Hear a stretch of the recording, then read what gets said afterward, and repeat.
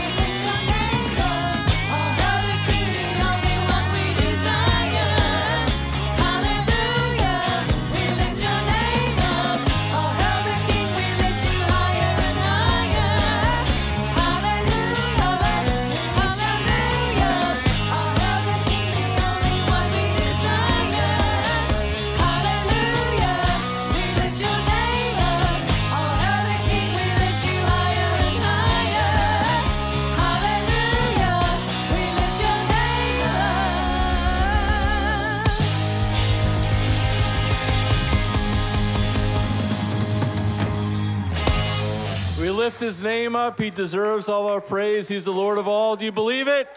Let God hear it. Give him some praise. Amen. Amen. What a joy it is to gather together. Our prayer and the purpose is that Jesus would be more the center of our lives every day. Revelation 5 says this, "Then I looked and I heard around the throne and the living creatures and the elders, the voice of many angels numbering myriads of myriads and thousands of thousands, saying with a loud voice, 'Worthy is the Lamb who was slain to receive power and wealth and wisdom and might and honor and glory and blessing.'" Let's echo that in our hearts today.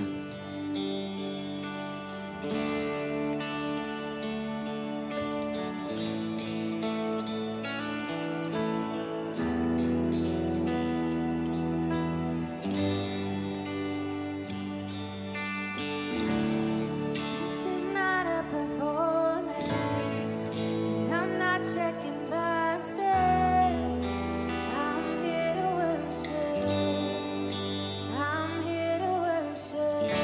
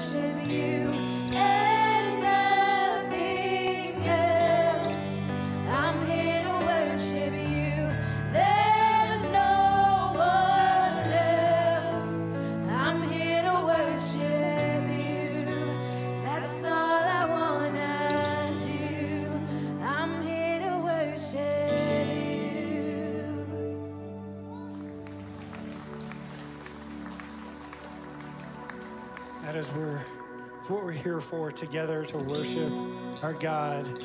But the worship doesn't end or begin in this building. It's throughout all of life.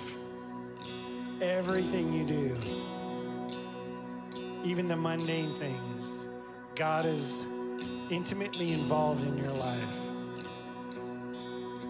Whether you think you're doing awesome right now, or you think things are really going awry and you're just wondering why you keep messing up, this is a time to come together and to acknowledge what God has done in the past for his people, including you.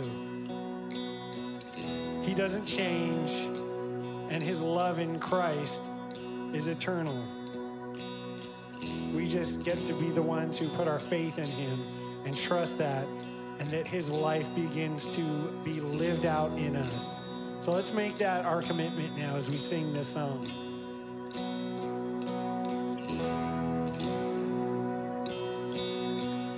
I'm calling on the God of Jacob, whose love endures through generations. I know that you will keep your covenant. I'm calling on the God of Moses, the one who opened up the ocean. I need you now to do the same thing for me.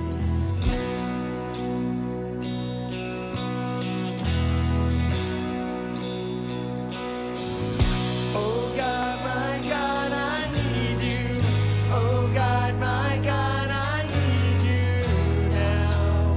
How I need you now.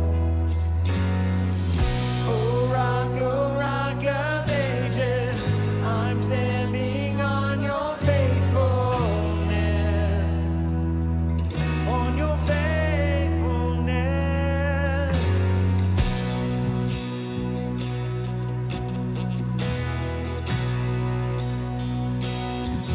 I'm calling on the God of Mary, whose favor rests upon the lowly. I know with you all things are possible. I'm calling on the God of David,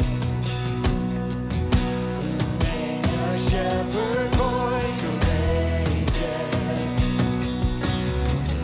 I may not face Goliath, but I've got my own giants. Oh God, my God, I need you. Oh God, my God, I need you now. How I need you now. Oh rock of ages, I'm standing on your faithfulness, on your faithfulness. Oh God, my God, I need you. Oh God, my God, I need you now. How I need you now.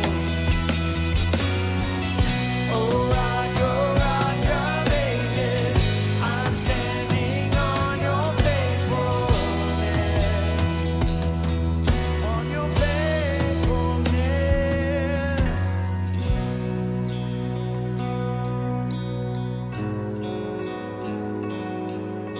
Let's remind ourselves of these truths, that God does not change.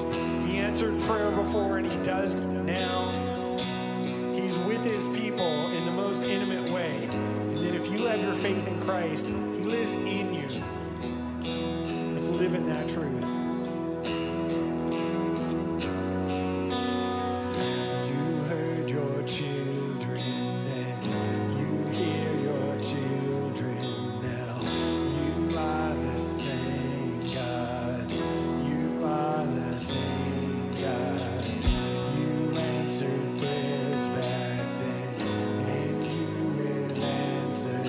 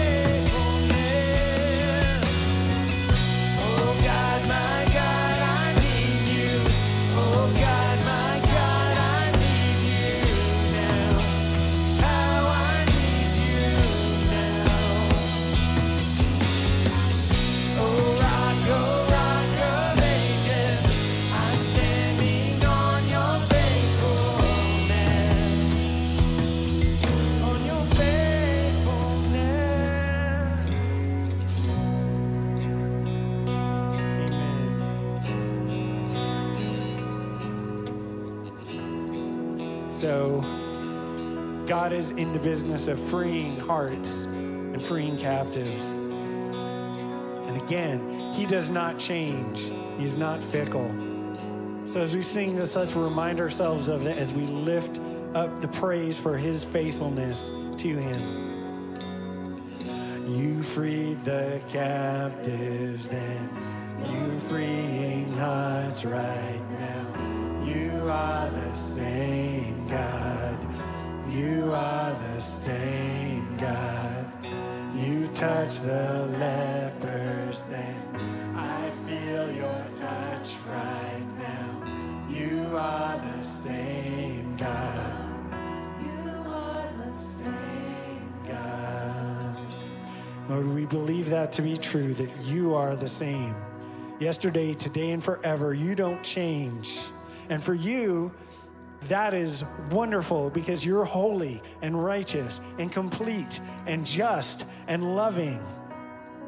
Lord, we ask for ourselves that we would be changed, to be more like you, Lord, to your life in us, less of us, more of you, and that you would be glorified in your people here today and throughout this week, and that as we leave this room later today, Lord, that we would still know that you're with us and live in the way that you've called us. And we thank you that you hear our prayers because of Jesus, because of his blood, and because of his love for us on that cross and his resurrection, and that we know we have an eternity with you.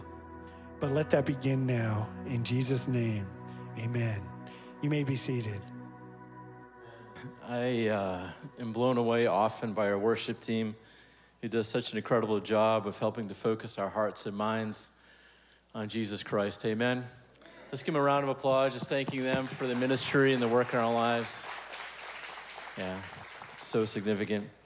I want to talk to the people that are visiting us this morning, the people that might be here, maybe it's your first or second time. We just want to let you know that we are so thankful that you're here to worship our Lord with us. And I pray that you feel that this is such a welcoming environment where you experience both the love and truth of Jesus Christ. We would like to know that you're here, though, and the way that you can do that is you can find this blue Let's Connect card in the chair back in front of you. If you could pull it out, we'd really appreciate it. Fill it out, and you can give it to one of those people in the red shirts that say welcome on them. They'll have a special gift for you, or you can drop it in the boxes near the exit doors on your way out. And what we're going to do with that info is we'll send you an email. We may call you just asking you if there's anything we can help you with or any questions that we can answer about the church. I also notice, and many of us know this, that this card can also be used to take your next step with the church or your next step with Christ. And so there's information there you can fill out. You can scan that QR code, and I'll take you to all of that stuff. Also, we'll take you to a place where you can give online, which I know many of you do, and that's great because we support the ministry that Christ is doing in this community, in this region, and throughout the world. But there are also envelopes in the chair backs in front of you. You can take one of those, fill it out, and put it in those boxes near the exit doors if you'd like to support the ministry financially. Now, as you came in, you probably saw all the tables and all the donuts. So you all know this is community group sign-up time, right? Yeah, that's right. And so we had 750 people sign up so far. Praise God for that. Yeah. You are the church, and you're coming together in that Christ-like community to change the world. It's evident. And I know so many of you, and it's just so encouraging that we're all in this ministry together. But for the few of you that haven't signed up yet, there's still so many places where you can come together, have those spiritual relationships that we all need, centered around God's word and what he calls us to do and how he empowers us as his people. So I'd ask you to prayerfully consider that after this week. There's 2 more weeks, then groups begin meeting. 2 groups I want to highlight. One is in Sandhills University, which happens after church on Sundays. And that's the place where we help to equip people in a very special way. We've got Bible college and seminary professors there and pastors teaching classes. And they're just not academic. It's also relational and missional and helps us live for Christ. But there's one particular, thanks, Mary. There's one particular class called Discipleship Essentials, which is if you're new in your faith or just feel like you need to lay a good foundation, that's there for you. Very special guy is teaching that, Dr. Larry Dixon, who's an incredible man of God, will walk beside you and a few other people who just want to form that foundation to grow in Christ. And as a couple, we know marriages are difficult in this world where it's filled with a minefield of addictions and difficulties, but we've got a special thing called a Couples Connect group where we give you some materials to meet with your spouse 15 minutes a week and just to share things spiritually, learn how to become, for the man, the leader in the family spiritually and lead your family and have that special time with your spouse centered around Jesus and help you to grow deep in that relationship. You can also sign up for that. You've received emails, there's tables out there, and text messages and all of those things. So pray about that. And thank you for being part of the body of Christ and living for him. Pastor Jeff is now going to come out and share with us. Give him a round of applause. Welcome our beloved lead pastor. Thank you, brother. Appreciate it. All right. Hey, good morning. Good to see you guys. Thanks for coming today. Man, some fun stuff to announce to you guys. I had said, months ago that, maybe almost a year ago, that a church across town was closing, and it was formerly known as Denny Terrace Baptist Church, and they gave that church to us. And so we now have been talking as the leadership of the church about how we want to handle it from here, what we want to do from there. And so we're going to make it a church campus, which means it's just Sandhills in another location. But we're going to, we need a lead guy who's going to be over there. And so we have found a lead guy. And so today I'm going to introduce to you Pastor Jason and his wife, Ashley. So let's give a round of applause here. Yeah. Huh? She's trying to hide. Okay. Had to drag her out here. All right, well, welcome to the Sandhills family. It is it's good to see you guys, and we need to learn a little bit about them. I've gotten to know a little bit about them, but you don't yet. So let's talk about some of this. So Ashley, we'll let you start. Tell us a little bit about you, your honey, your kids. Oh, you still got your kids here, right? Well, a couple of them anyway. They're scattered. Yeah. Now. Oh, there you are. Hey, how's it going? All right, so tell us about your family. Okay, I'm Ashley. I have 5 kids, or we have 5 kids. We have twins that are 12, an 11-year-old, a 9-year-old, and a 6-year-old. I lied to the last congregation and said that he was 7, but he's not. He's 6. But if you ask him, he's probably 30. So we've been married 13 years and been together 15 years. All right. Yes, I got it right this time. And yeah, that's about it. That's us. All right, so one of the stories I like already about you guys is the story of how you met. So can you please share with us how you guys met? This is so funny. I'm going to tell the truth. If you talk to him anywhere outside of this, he's probably going to lie to you. But I'll tell the real story. So we met through my brother, actually. He was one of my brother's friends. Ended up being my cousin's roommate. And when I graduated high school, I joined his college ministry. Went a couple times. I think the 3rd time I went, he had a sign-in sheet, which I was like, wow, you didn't do this 2 weeks ago, but okay. Had a sign-in sheet. I signed it, and later that night he texted me. And I was like, where did you get my number from? He said, from the sign-in sheet. And I was like, wow, that's not okay. So, oh my God. So that's how we met. At the end of the last service, my daughter was like, Dad has W Riz. I don't know if you guys have 12-year-olds, but yeah, my daughter thinks he has W Riz, but I had to disagree. All right, so I don't know if some of you single guys out there just learned something, but it is time to host a Bible study, have all the ladies sign in, and just pick the one you want. That's how it works. I'm not saying it might be slightly off color, but apparently effective. So, all right, it worked. All right, so Brother Jason, we want to learn a little bit about you. So just start with some fun stuff. Tell us, like maybe favorite food that you love, or hobbies, or favorite football team, something like that. All right, so one thing my wife didn't share with y'all, and if you guys don't know already, but we are from California. So, all right, so we're from Cali. We moved here from San Diego. I'm originally from the Bay Area, and my wife is from Fresno. So we like Mexican food. We absolutely love Mexican food. Yeah. We love tacos, so that would be our favorite, well, my favorite food. Yes, real tacos. I haven't said that every service. Real tacos, not Moe's, not anything else. Yeah. It's not San Jose's. Yeah. Real tacos. So we love tacos. My hobby is I'm an aquarist, not an Aquarius. I'm an aquarist, so I have a 75-gallon fish tank at home that I care for. So that's my hobby. I like doing that. And then my favorite football team, for the record, make sure everyone knows when I first get here, and I didn't jump on no bandwagon, I'm a 49er fan through and through. Through and through. So, we all know that Jeff is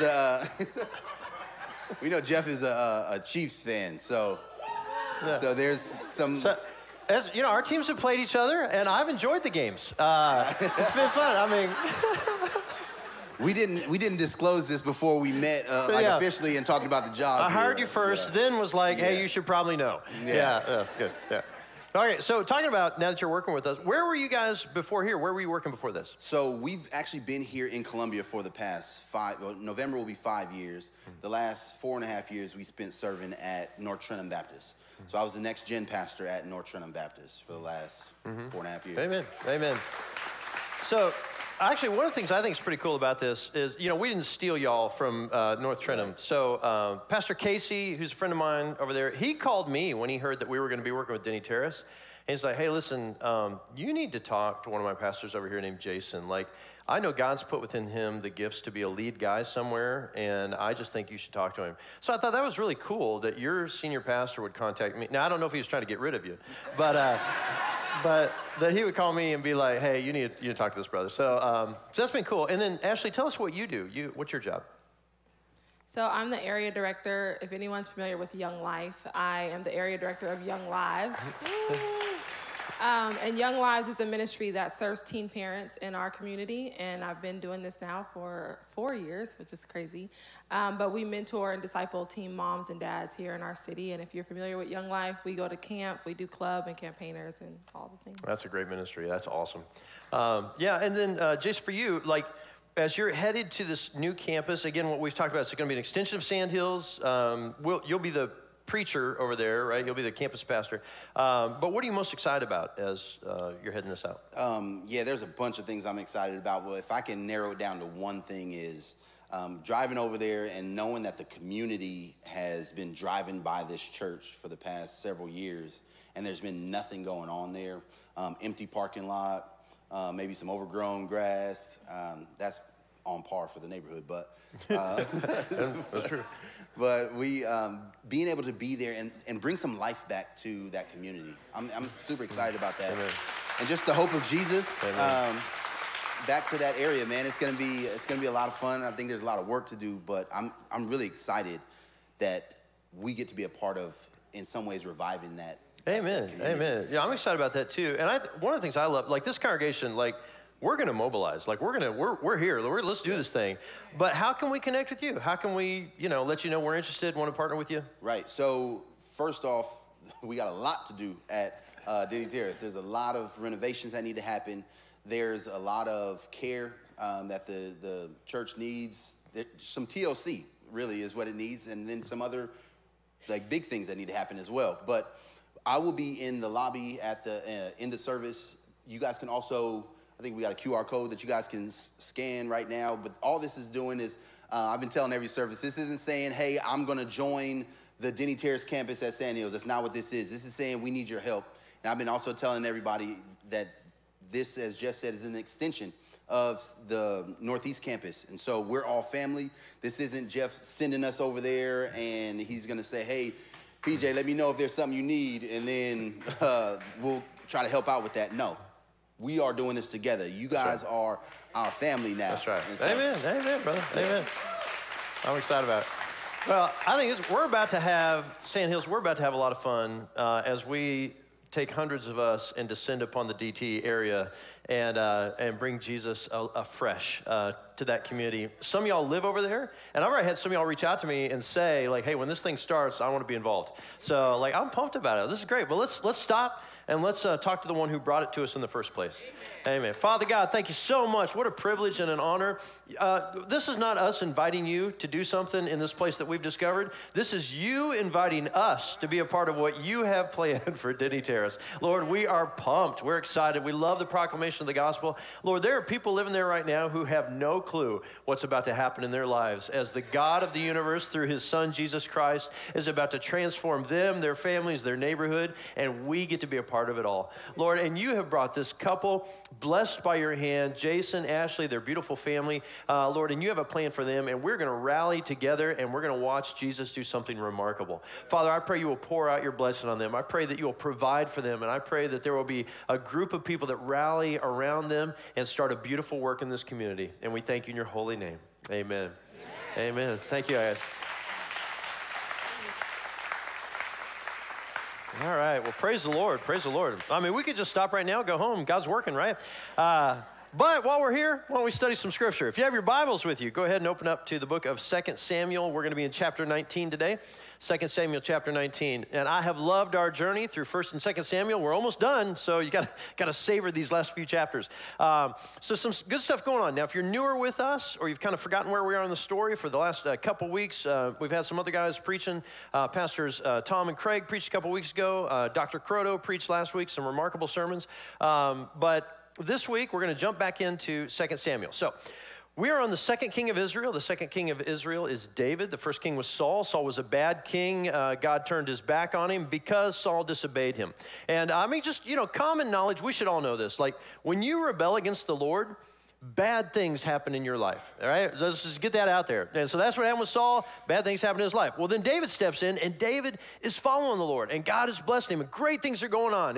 He's accomplishing new things, getting new territory. He's building wealth, but then he gets full of himself. And as he gets proud, and he loses his humility before the Lord, he stumbles and he sins. And he doesn't just, he big sins. Like he commits adultery with a woman, and then being worried that he's going to be found out, he makes sure that her husband gets killed in battle. And so really he murders the husband at war. It's a horrible thing. And God brings him punishment and discipline, and he does it through a prophet. And the prophet comes to him and says, among a number of punishments, one is, the sword will now therefore never depart from your home, which means that you now are going to suffer at the hands of others who will bring death and destruction into your life for the rest of your life. And this evil will rise up from within your own home. So it is just, it's chaos, it's a nightmare, and this thing actually happened. His son Absalom rebelled against him, rose up, and convinced all of Israel to turn and to follow him. And so Absalom raises up the armies of Israel, comes after David, who's in Jerusalem, and has spent so much time building up Jerusalem that he doesn't want to see the city destroyed, flees with his supporters. And I don't know how many people it was, maybe 1,000-ish kind of people. But, Absalom is bringing the armies of Israel against David, and so he flees. But when David gets outside of the city, the people rally around him. And so there's this huge civil war that develops. And Absalom and his armies rise up against David and his armies. And then something crazy happens. So here's the thing about Absalom. Absalom was a young man, and he had some amazing hair, right? We talked about this a couple weeks ago. Any of you young men out there, you got a head full of hair. Just praise God. It don't last, right? Just enjoy it while you can. It's going to be short-lived, but you'll enjoy it. So, but Absalom is riding by himself during the war, through a thick forest area. An oak is there. His hair gets caught in an oak tree. And the donkey he's riding goes out from under him, and then he's just hanging there all by himself. And one of David's soldiers sees it, comes back and tells David's general, Joab, says, "You're never going to believe this, but Absalom is hanging in a tree, unguarded, undefended." I can't believe it. And so Joab, the general, says, "Well, did you kill him?" And the man said, "Whoa. I can't kill him because King David himself said, while we're at war against Absalom and we want to win, we have to make sure we don't kill Absalom." Those were David's orders. And Joab's like, "I cannot believe you. We're at war. I'll do this myself." And so then Joab shows up, and he really kills him. I know you think you just kill him. No, he for real kills him a lot. And so he's all dead for sure by the time Absalom. And then word gets back to David. And so the battle's over. David's won. His army's won. And David, instead of celebrating and high-fiving his soldiers and "Thank you, everybody, you defended my life, we're heading back to take the throne," instead of all of that, David's heart is broken because his son is dead. And so what should be a victory celebration turns into a funeral march back to Jerusalem. And they walk in with their heads low. David's crying. He's mourning the loss of his son. And we're in 2 Samuel chapter 19. It was told Joab, behold, the king is weeping and mourning for Absalom. So the victory that day was turned into mourning for all the people. For the people heard that day the king is grieving for his son. And the people stole into the city that day, as people steal in who are ashamed when they flee in battle. The king covered his face, and the king cried with a loud voice, "Oh, my son Absalom, oh, Absalom, my son, my son." All right, so first of all, let's start with this. David is just a broken king. He is a broken king. And as a broken king, he's not processing well, he's not thinking well. And he feels like the fallen Absalom and all of his sin against Israel is really because of him. And in some ways, he's probably right. In some ways, he's probably like, his sin did cause this succession of sin. Now, that doesn't mean that Absalom's innocent before the Lord. Absalom is guilty of his own sin. But because David is so broken right now, it's ruined everything about him, including his perspective. He's got a broken perspective as well. That is, he's blaming himself. He's not doing what he should be doing. And what he needs right now in this moment is he needs somebody to speak some truth to him. And that's what's going to happen when his general shows up to have a conversation in verse 5. Then Joab came into the house of the king and said, "You have today covered with shame the faces of all your servants, who have this day saved your life and the lives of your sons and your daughters and the lives of your wives and your concubines, because you love those who hate you and you hate those who love you. For you have made it clear today that commanders and servants are nothing to you. For today I know that if Absalom were alive and all of us were dead today, then you would be pleased.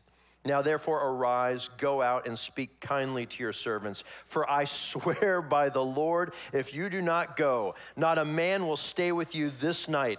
And this will be worse for you than all the evil that has come upon you from your youth until now." Wow. You want to talk about dropping some truth.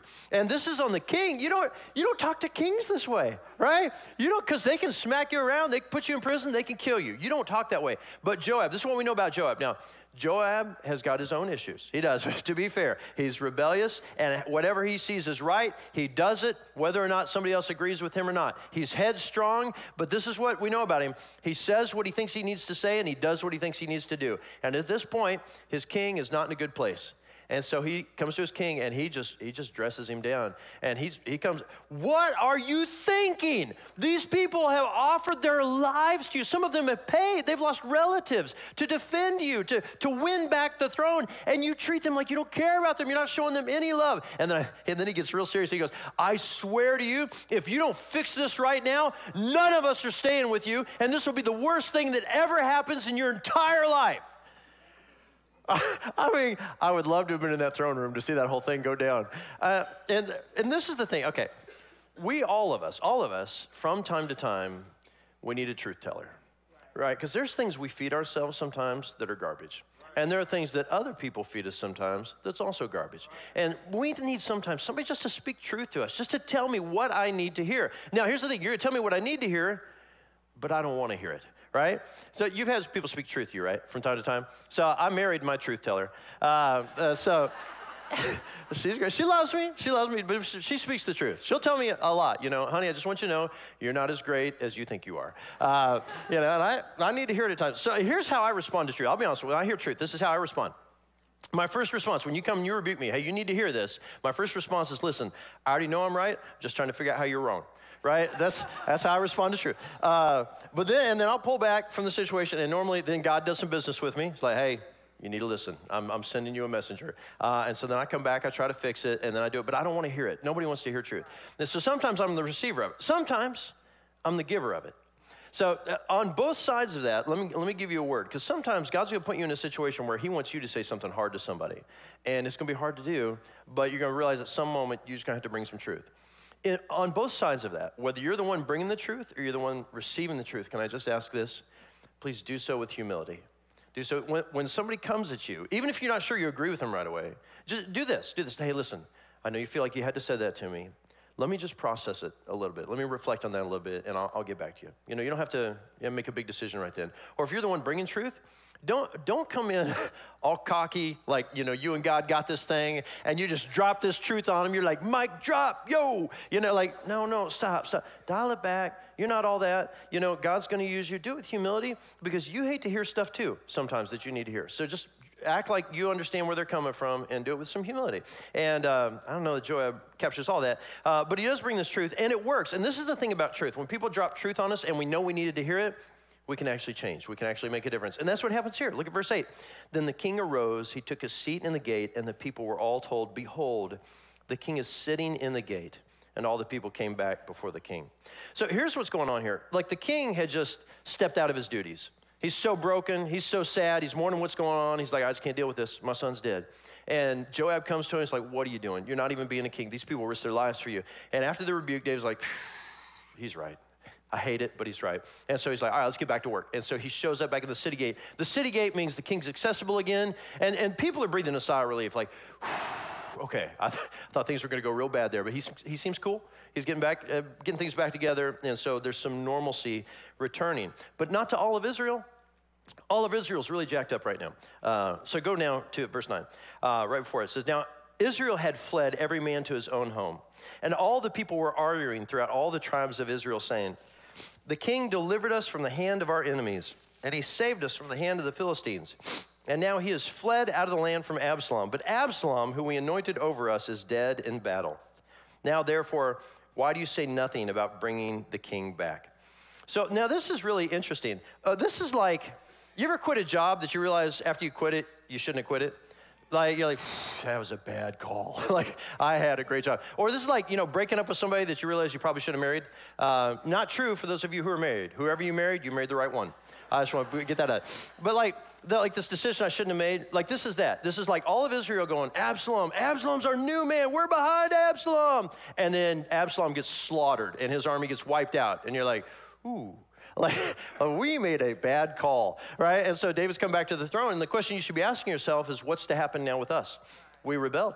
What's the king going to do to us? In his right, he can wipe us out. He can arrest it. Like, you don't know what's going to happen here. Now, here's another thing. Before we go into this, you got to have a little background. Sometimes in Scripture, in the Old Testament and in this passage, you will hear a description of Israel, and then you'll also hear mention of Judah.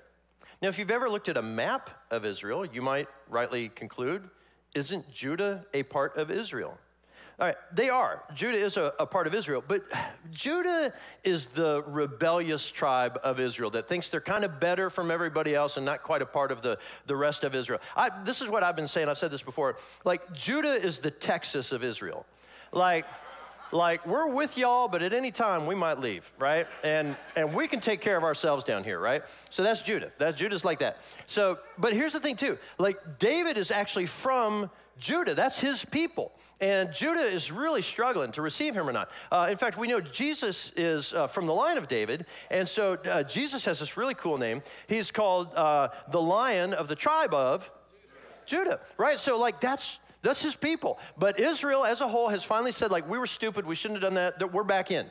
And but Judah's like, yeah, we don't know. We don't know. So David's got to talk to them. Now, verse 11. King David sent this message to Zadok and to Abiathar the priests.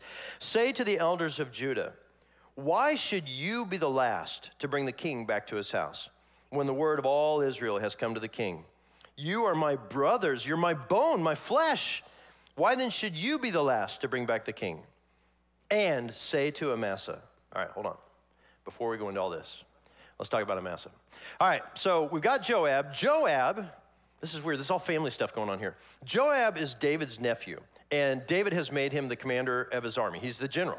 And Joab, we know him. He's the truth teller. He does what needs to be done, even if nobody agrees with him. That's Joab. All right, on the other side of this is Amasa. Amasa was Absalom's general. Like 10 minutes ago, Amasa was trying to wipe out David and everybody he knew, right? So that's who Amasa is. And so now David has a word for Amasa, who's from the tribe of Judah. And this is what he says to him. And say to Amasa, are you not my bone and my flesh? God, do so to me and more also, if you are not commander of my army from now on in place of Joab. What? Yeah, if you're Joab, you're like, are you kidding me? Like, after all that I've done for you. See, this would be a great moment to have King David, Joab, Amasa in a room together and just to hear them kind of talk this out. Because this is crazy. This is absolutely crazy. So what's going on here? All right, now, first of all, I hope Joab doesn't take this poorly. I hope he can deal with this. Has anybody read all of 2 Samuel?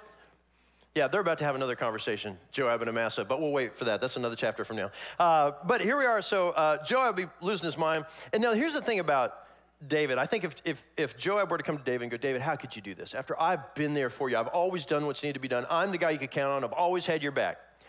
And I think David would say, Joab, listen, I hate you. I am so mad at you. You killed my son, and you're right. You're right to do so, and I still hate you for it. I think that would have been the conversation. And so here's the deal. You're a man who always does what needs to be done. I haven't lost all my strength. I'm going to do what needs to be done, and I need Judah back as a part of Israel, and I need their support. So I'm going to do what needs to be done.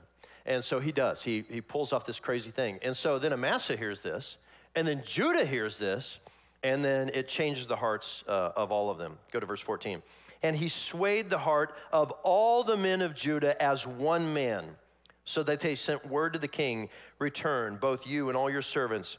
So the king came back to the Jordan, and Judah came to Gilgal to meet the king and to bring the king over the Jordan. All right, so there's something going on here, and it's going to cause a problem. I'm going to tell you right now, and then we'll see it at the end of the story.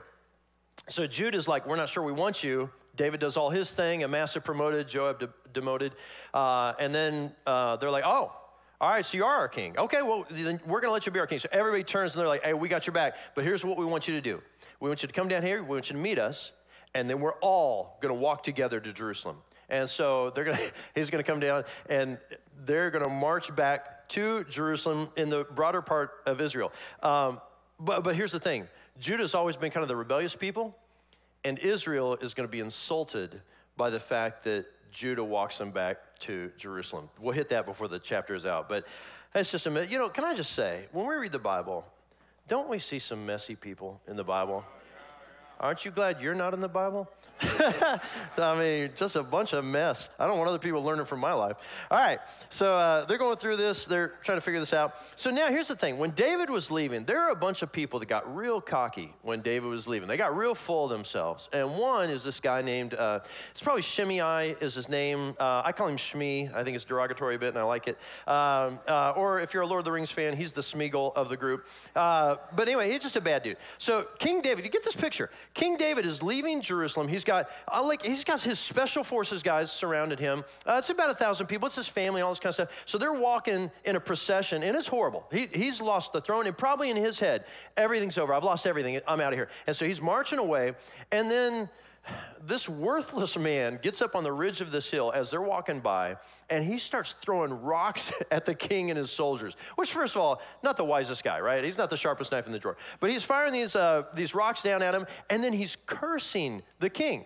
Can you imagine that? He's cursing David and his soldiers as they're leaving. And he's saying, you're getting what you deserve. You shouldn't have been king in the first place. And then a bunch of expletives thrown in there. Like, just a bad dude. And this is David. And David's like, hey, let's not do this. And because one of his soldiers steps up, a guy named Abishai. And Abishai's like, King, you give me the word, and I will separate that head from those shoulders. You tell me what. And David's like, just, dude, dial it back. We're not going to worry about that. Let's just leave. So they leave, and nothing happens. So now David's on his way back. And he's about to meet that dude again. So here we go, verse 16. And Shimei, the son of Gera, the Benjaminite, from Baharim, hurried to come down with the men of Judah to meet King David. And with him were 1,000 men from Benjamin. And Ziba, the servant of the house of Saul, with his 15 sons and his 20 servants, they rushed down to the Jordan before the king. And they crossed the ford to bring over the king's household and to do his pleasure. And Shimei, the son of Gera, fell down before the king as he was about to cross the Jordan, and he said to the king, let not my lord hold me guilty, or remember how your servant did wrong on that day, my lord, the king left Jerusalem. Do not let the king take it to heart, for your servant knows that I have sinned. Therefore, behold, I have come this day, the first of all the house of Joseph, to come down to meet my lord, the king. All right, so let's talk about what's going on here. Shimei knows David's coming back to the throne, and he's in trouble. Like, he was cursing the king, and David's coming back to power. And so Shimei runs down. He's got some of his boys with him. Ziba's another guy connected to Mephibosheth, if you remember that story. So, but I love this. So Shimei runs down. He's like, hey, David, what's up?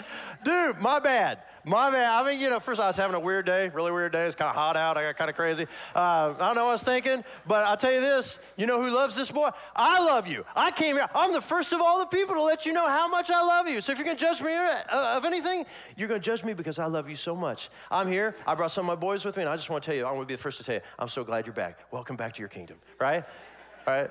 So I love this too because, I mean, this dude's a worm. But this is what happens with people, right? We see this in our world all the time. Like, you're all full of yourself until the tide turns, and then you got to figure something out. So suddenly now you're the best friend to the guy you just hated. So that's what's going on here. He shows up here. And then I love, so Abishai. Abishai is David's right-hand man, a soldier who is a fierce warrior. And this is what he does, verse 21. Abishai, the son of Zeruiah, answered, shall not Shimei be put to death for this, because he cursed the Lord's anointed? But David said, what have I to do with you, you sons of Zeruiah, that you should this day be as an adversary to me? Shall anyone be put to death in Israel this day? For do I not know that I am this day king over Israel? And the king said to Shimei, you shall not die. And the king gave him his oath. All right, so here's the deal. So this is Abishai, same Abishai. And if you read these two chapters where both these events happened, David uses the same words. So Abishai comes up and he's like, this dude is the lowest of the low. Like, you give the word, king, I will slaughter him right now. And so when we talked about this last time, David says to Abishai, and this is kind of true. So, like, Abishai, listen, dude, you're always here. I need you here, all right? I just need you to bring this back a little bit. And so he comes back, he's like, I'll do it. I'll take him out now. David's like, Abishai, dude, come on, you're here again. I need you back here. Let's dial it back a little bit. But David does something here that I think is a good model for us in this.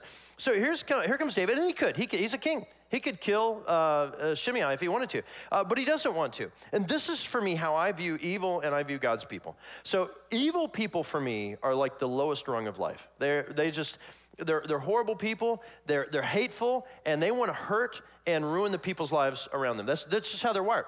Now, God's people, for me, top rung of the ladder in this world, like totally separate people. So here's the problem with interacting with evil people. So this is a warning to all of us as evil people, because you're going to meet evil people all the time, and some of y'all got evil people in your life right now, right? And all they want to do is they want to hurt you, they want to affect you, and they want to ruin your life. Evil people have nothing to lose. They got nothing to lose. They're going to throw rocks at you. They're going to curse you. They just want to make you mad. They want to make you angry. They want to hurt you. They want to wound you. But we can't respond to them in kind, because we, as God's people, we do have something to lose. Like, they don't. We do. We know this, that the hand of God is upon me, and God has forgiven me from so much, because I am such a sinful person, right? God has shown such grace to me. And I would love to judge these people. I'd love to condemn these people. But God's forgiven me so much. How can I now throw judgment at these people? I can't do that. I can't do that. And I've got to walk with God I got to worry about. And he's going to judge me if I turn on people like that. So I can't become like that. Here's another thing I know. I have a reputation. I have a reputation as a man who proclaims faith in Christ. What's the world going to see if I'm turning out and I'm cursing this dude over here, or I'm trying to ruin his life? Like, no, I can't do that. Like, I've got to maintain this witness I've got, because I'm the one who proclaims the grace of Christ. Also this, I once was just like that. I once was the evil person, and God showed me mercy through Christ. I can't do that. So there's all sorts of reasons we can't return this. And in this moment, David says, listen, don't I know I'm king? I don't have to submit myself to this fool over here. I have an entire country that I get to lead because God has shown me favor. Why would I deal with somebody like that? Let that go. We'll let God deal with him. By the way, God does deal with him later, but that's another story. You got to read 1 Kings. All right, so here we are. So David's going back. Now at this point, as David's coming back, he reconciles with several people, and we can't go into all of it right now. Mephibosheth, there's a great story with Mephibosheth, which is in the next part of this chapter. There's a guy named Barzillai that was a foreigner that showed kindness to David, and then David rewards that kindness. But I do want to draw your attention to the end of 2 Samuel, then we'll wrap up some things here. 2 Samuel, verse 41. This is chapter 19. Then all the men of Israel came to the king and said to the king, now, again, Israel, not Judah. This is the other people. Why have our brothers, the men of Judah, stolen you away and brought the king and his household over the Jordan and all of David's men with him?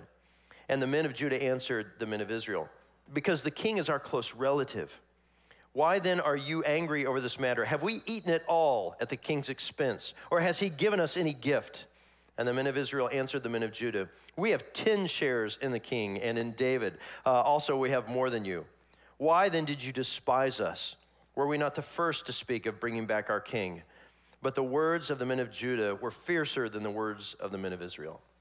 So here's what you need to see here. They still hate each other. It's a war now for who loves David more. So, like they were just fighting David like 10 minutes ago, but it's a crazy thing. Here's the thing. That's going to play itself out in the next couple chapters. That anger, that fierceness, that hatred. But we're not going to go into that right now. What we are going to talk about is some lessons we can learn as we study this. Now, the first lesson I think we need to learn, as I would say it, is just the value of a rebuke, the value of a good rebuke. We need from time to time a good rebuke. Let me share with you a scripture. I love this scripture. This comes from the book of Proverbs, chapter 27, verses 5 and 6.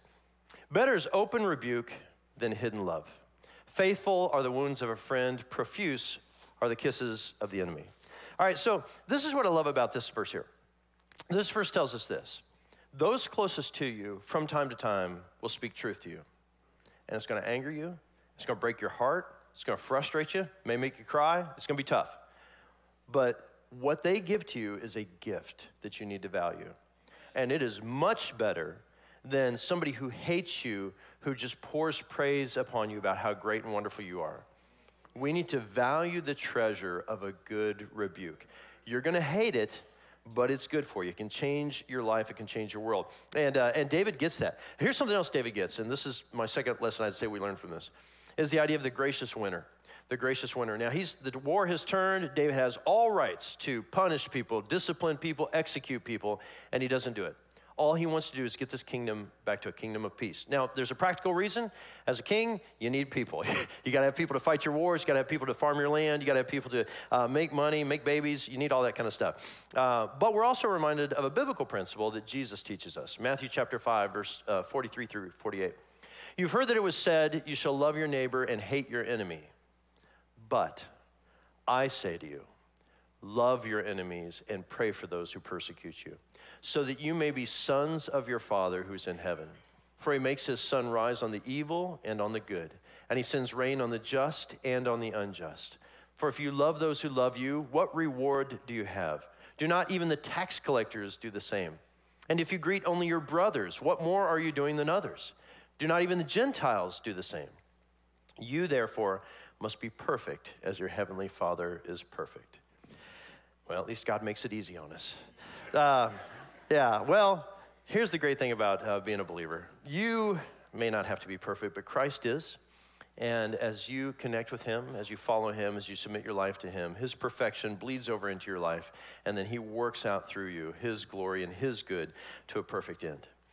But as we walk through this morning, I think probably we've all been convicted. I know I am, and I think this is what makes David so great in all this. It's hard to relate to David in some ways. In other ways, it's real easy. This is a broken man, broken by his own sin, forgiven by God. That's something we can all relate to. Father God, thank you so much this moment just to reflect on your truth, to reflect on your scripture. Oh, Lord, where would we be without your grace shown to us? And Lord, we cannot be like this unrighteous man we read about today, this Shimei, who just gets so full of himself, gets so cocky, and all he wants to do is wound and to hurt, and then offer a false humility. Whereas David, who realizes he's sinned against you, is just so grateful that you're restoring him, that he doesn't want to bring this harsh judgment on others. He just wants to bring back peace to his world. So, Father, may we be like David in that way. May we be peace bringers. But, Lord, we're peace bringers through Christ, which means we proclaim his goodness, his salvation, and the treasure of what we can have in our eternal Father, in whose name we pray. Amen. Amen.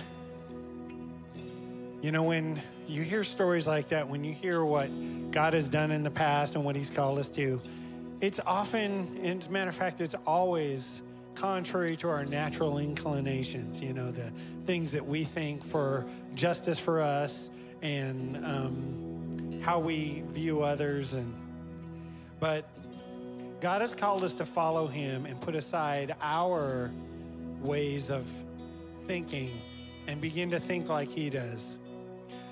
You know, I read this quote by Timothy Keller, who was a pastor in New York City years ago, and Jackie Hill Perry quote it, and it really struck me hard. And it says, God does not give us exactly what we ask for, but he gives us what we would ask for if we knew everything he knew. And so that's one of those things that we have to trust God in following him. So as we think about the life of David, think about what it means to us and how God interacts with us. Again, it all comes down to trusting God and putting our faith into practice in obedience and love. So I invite you now to stand, and we'll make this commitment in this song and make this our prayer for us.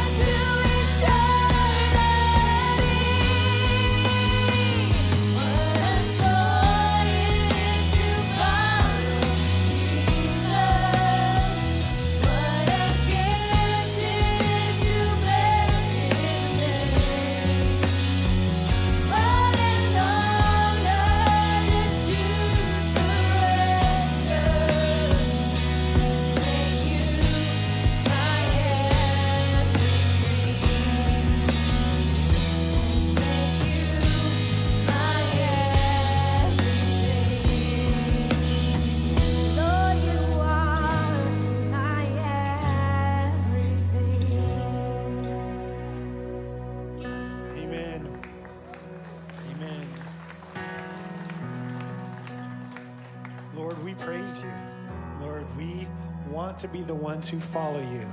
We want to be those who are called by your name, and that it can be seen in our lives that we are not like we used to be. We are not like the world is, but we are like our Lord, our Savior. We're like Jesus. Work your life in us. Let us decrease that you would increase more. Be near us now and help us to continue to live this life as we walk out these doors, and that this world would be changed because of that. In Jesus' name, amen. As you're dismissed, if you need prayer for anything, there will be elders and prayer team members here at the front. And also tomorrow night at 7 p.m. in this room, we are having corporate prayer, so come on down. Have a great week.